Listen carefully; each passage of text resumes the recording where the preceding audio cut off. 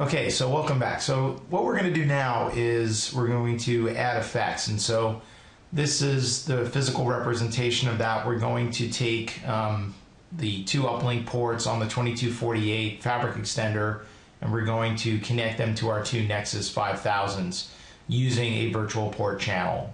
So we set up the peer link in the last video, and now we're ready to actually attach a device that's going to use a virtual port channel. So that's what we're going to cover in the video. So let's get to it. Okay, so a show interface brief gives us the full port list. We're going to use Ethernet 1.5 in order to do this particular port. We're going to enable the FEX feature. As I said before, the feature FEX is needed on Nexus boxes, or feature commands are needed on Nexus boxes in order to enable features. In this case, we're adding the FEX feature because that's what we're adding to the system. And now you can see that the FEX has been discovered here. And what that basically means is that it sees that the port has a FEX connected to it, and the model is a 48 port 1 gig eFEX. So now we're going to go to the 1.5 Ethernet port and change the switch port mode to FEX. And then we're going to associate it with FEX 100. And basically what that means is that this particular FEX is going to be associated to line card 100. So this will be, you'll see later in the video that you'll have port 101/1. This could be anything you want starting at 100. And so you'll see that when I do a show interface brief later on. Also, because I'm doing a virtual port channel, we have to now, well, let's show FEX first. And now you can see that it's connected instead of discovered. And you can see it sees the serial number, and it sees the FEX number as 100, whereas before it was blank. So now we're going to do the other side, and we're going to enable feature FEX on the other side and basically replicate the things that we saw. And it doesn't see the FEX right away. So you have to, as soon as you turn it on, it runs the FEX protocol, then you can see it's discovered. We're going to go to the same port on the other side as you saw on the diagram.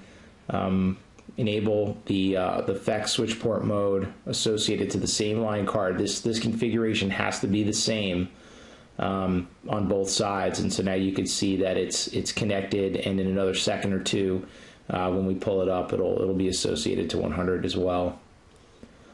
And now you can see that the FEX has come online because of the virtual port channel configuration. It's done both on the same side, so the FEX is now online because both sides, it can see both ports because you enabled FEX on both sides. Now you add it to channel group 2. I'm just choosing 2 as a random thing. Now the key thing here is you can see that it says the FEX is offline. And the reason it became offline is because I haven't configured virtual port channels yet. So it sees one port connected to the left switch, one port connected to the right. So that's why it came online. But then when it tried to actually do the port channel, it was not able to. And that's key because that means it's offline until I actually enable the channel group commands.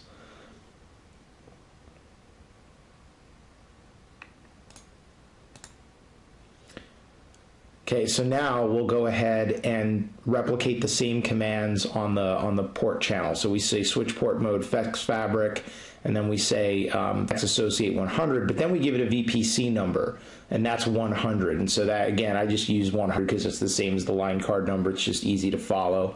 We're going to do the same thing here. We'll make it part of channel group 2, and then we'll go to the port channel and create that as well, the same commands.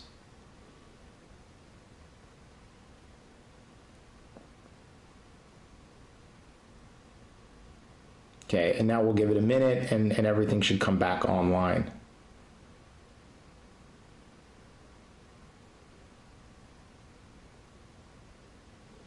And also on the show vPC, you can now see that we have those port 100, that Ethernet 100, 1.1, and 1.2. Now the reason why those are up is because I actually have a server. I have 2 servers plugged in. I have one plugged into the port 1.1 and one into port 2. The others are down because I don't have anything plugged in. But as you can see, that both sides are configured identically. Everything is up. and now it'll take just a few minutes for the other side on the right to actually get all the ports. It just takes a second for it to come up.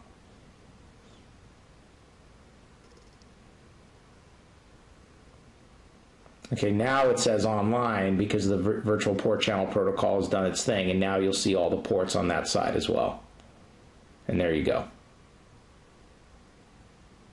And again, I haven't created any VLANs yet other than one, and I have those two servers. That'll be the next video when we actually configure some stuff on the servers, but and add some VLANs. But the key is in these videos is to build up little by little.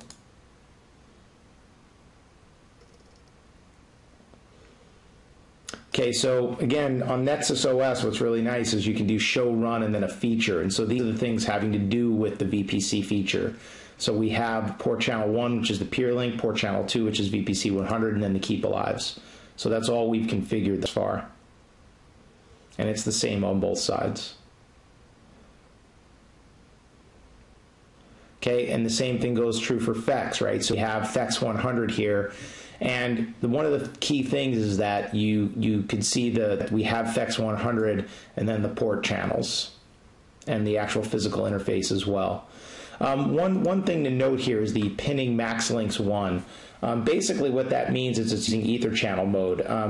When you configure pinning, effects can be configured in what they call static pinning mode or in ether channel mode. When you say max links 1, that basically means it's going to use ether channel mode. Otherwise, it would use static pinning, and you could say like pinning max links 4 or something like that. And it would use static pinning rather than ether channel hashing to determine which servers and which ports on the FEX would actually speak across the uplink ports to the 5K. That's what that has to do with. In our case, we're using the ether channel hash to figure all that out. Okay, so let's review. So our goal in this module was to add effects to our system, and you can see here we're going to configure it in a virtual port channel with one going to one Nexus 5K on port 1.5, the other one going to port 1.5 on the other side. And here are the results of the configuration. So we basically enabled the FEX feature, and then we configured the individual port itself. We put it in a channel group, assigned it a line card number of 100, and changed the switch port mode to FEX Fabric. We then went to the port channel 2, which was created when we used channel group 2 command. We then replicated the FEX Fabric and FEX Associate commands, and then we gave it a vPC number of 100, which is completely arbitrary, and I just made it the same as the FEX number just to keep it straight. We did the same thing on the other side, and then once we did that, we were able to see the results of the configuration, which were basically that all of the parameters had not changed. The peer adjacency was still okay. The peer was alive. The configuration consistency was successful. The active VLANs were fine across the peer link on port channel 1. The new port channel 2 had vPC ID 100, and because I had two servers plugged in, I had up and up configured on 100.1.1 and 100.1.2, and those are dynamically created. I don't have any VLANs configured yet other than one, so this is a perfectly working configuration that'll give us the ability to move to the next step, which is to configure some VLANs and get the servers to talk to each other. So that's the result of this configuration.